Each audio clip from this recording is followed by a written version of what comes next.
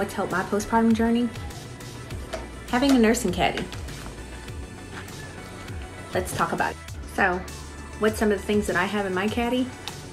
Let's start. First things first, you definitely need a snack. Next thing, you're definitely gonna need hydration. Water, water, water. You might as well put your prenatal vitamins in there because we always forget to take these. A breastfeeding cover if you desire. Don't forget your breastfeeding bags. A manual silicone pump. A breast pump, the bottles, the flanges, the valves, the cords. It's super helpful if your caddy is right next to an outlet. I also carry an extra set of nursing pads and nipple cream.